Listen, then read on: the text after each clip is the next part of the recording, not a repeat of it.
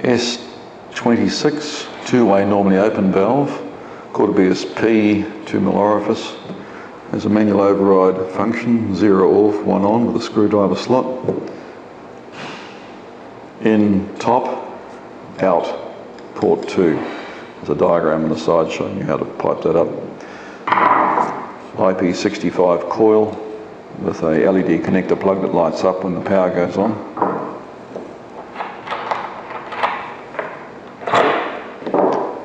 So normally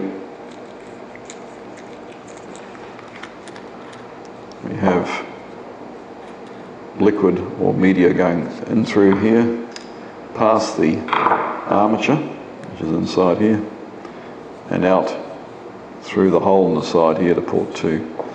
When the power is operated, the coil's energized, it pulls the armature up, which seals off against the jet in the top of the stem. Little rubber seats in there, which seals up in the top, cuts the flow. So it's just straight on, off, two-way, normally open. De-energized, the media is flowing through, energized, the media is cut off.